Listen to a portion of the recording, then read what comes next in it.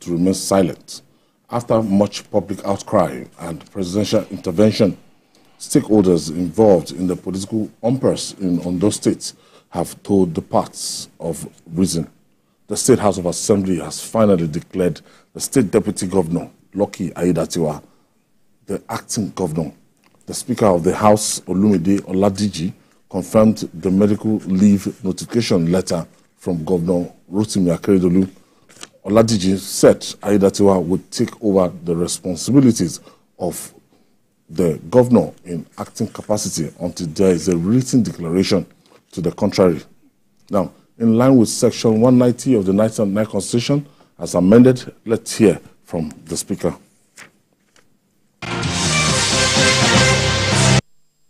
Fifth letter of transmission from Executive Governor to His Excellency Lucky Aiyedatiwa.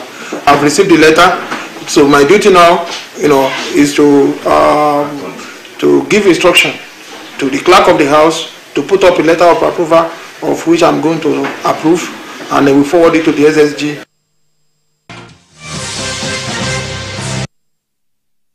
Jude, and finally, the House of Assembly today formally declared Lucky Aiyedatiwa as the acting governor of Ondo State. Yes, the horror show is over at last. No state deserves the sort of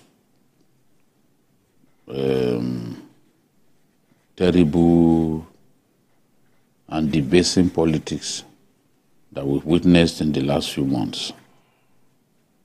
Governor Akeredolu has been on perpetual medical leave. Seeing headlines suggesting that he's going on medical leave. He's been on medical leave long before he even traveled to Germany. And since he arrived in September, he's been on medical leave. So don't tell us he's just going on medical leave. He's been on medical leave. The only difference now is that the person who by law should function in his place was not allowed to function. They came up with a threat of impeachment and all that, accusing him of things that he did not do, things that they cannot prove. You're talking about gross misconduct. Gross misconduct should even be apparent to a layman. We can't see any misconduct. You are just playing politics. Everybody wants to succeed a man who is ill, instead of focusing on how the man will get back on his feet. No, it has taken presidential intervention for the rubbish going on to end. To whip them the president intervened the first time. They go back. Yes, they did not implement what was agreed. And we started reading conflicting accounts of what transpired. I mean, what is the point in getting a man to sign an undated resignation letter? It was all to make them feel comfortable that there's no need to proceed with impeaching this man, that he has agreed that he would not dissolve the ESCO and that he would not change the leadership of the House. In spite of those the steps that the man took, in spite of the commitment that he made, when they got back to Ondo, they were still their old selves. People. And then reports of forging of the governor's handwriting, forging of signature, confirmed after forensic analysis by even a sitting commissioner. That's what prompted the president to say, this thing is getting out of hand. And then, with the EFCC already inundated with those stories, the president had to intervene again. You can imagine the president who had a busy day. He was attending the Chief of Army Staff conference in Maiduguri. He came back that same night, came back in the night and still had to meet with politicians who simply chose not to do the reasonable. This is what the law says. The law is clear. Now, the law does not even need I mean, it is once it is clear that you are traveling, Yeah. you are going to be away for a number of days. You are supposed to transmit power to your deputy.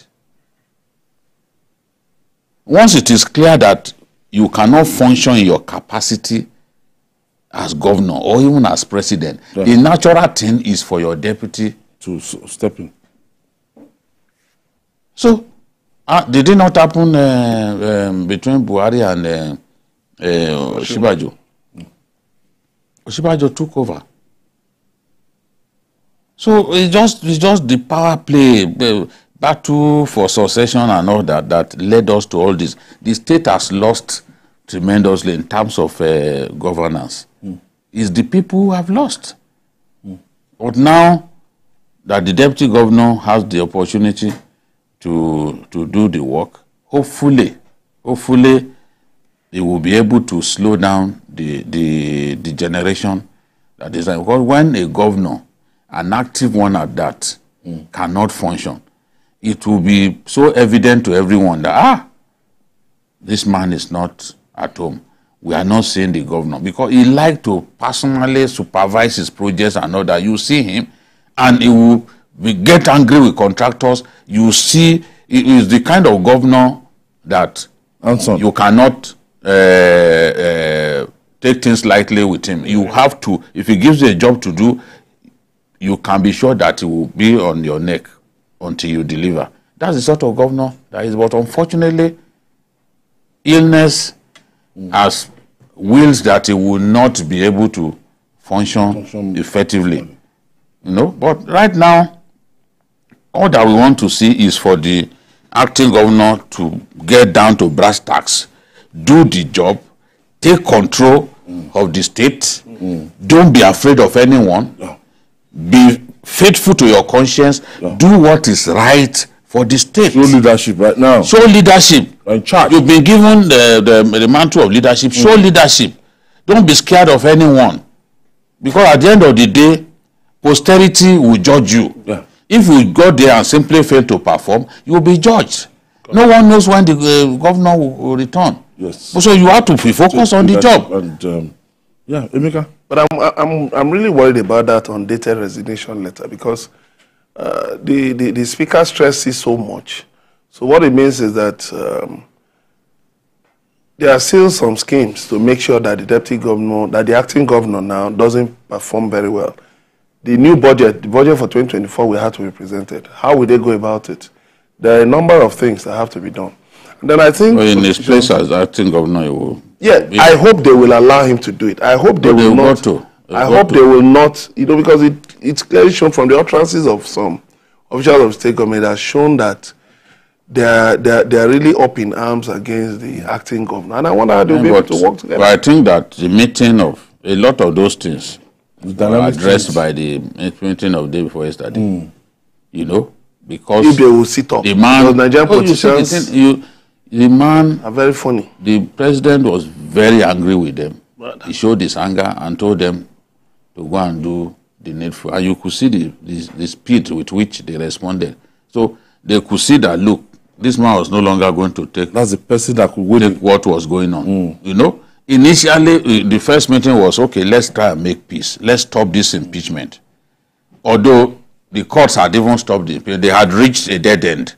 Yeah. Because the deputy governor went to court, and because of the fact that he went to court and the interlocutory injunction that he got, the CJ refused to set up a panel that will look into those allegations. So without those, without the panel being set up and those allegations being looked into, you cannot proceed with the impeachment process. So they were already at a dead end. Legally speaking, they were already at a dead end. That was why they were pushing that he should withdraw the matter from court. He should withdraw the matter from court. You know, after the president intervened, he withdrew the matter from court. So it's no longer a court matter now.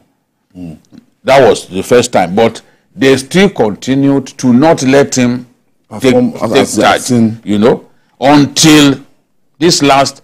Why are they? Is it just now that we are hearing that Akeredolu is going back to Germany? I said something here that if they truly love this man, they should be focused on how he will recover. Why did you even? I think a protest was even being planned for tomorrow. Yes, it should be focused on how do we get this man to regain his fitness, it will be well, instead of the nasty politics being played here and there. Now we are saying, oh, he will be focused. The statement said he will now be focused. He will prioritize his health. Oh, all right. What are we? So you didn't know that he should prioritize his health? Priority before. All right, we'll take this break. When we come back, we'll talk more. Stay with us.